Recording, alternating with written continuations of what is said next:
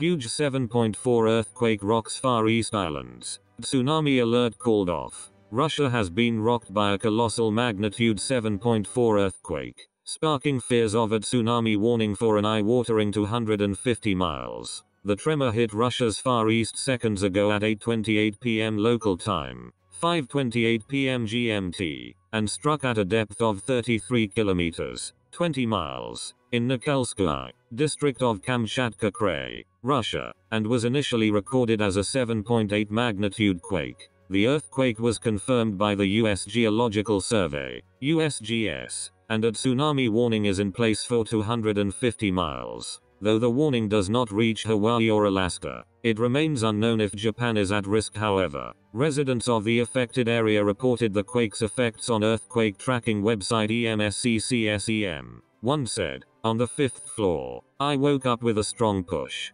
Another said, "I woke up from the rocking." A third said, "Always scary." The Pacific Tsunami Warning Center said hazardous tsunami waves from the earthquake were possible within 300 kilometers of the epicenter along the coasts of Russia. They said, based on the preliminary earthquake parameters, hazardous tsunami waves are possible for coasts located within 300 kilometers of the earthquake epicenter. Government agencies responsible for threatened coastal areas should take action to inform and instruct any coastal populations at risk in accordance with their own evaluation procedures and the level of threat.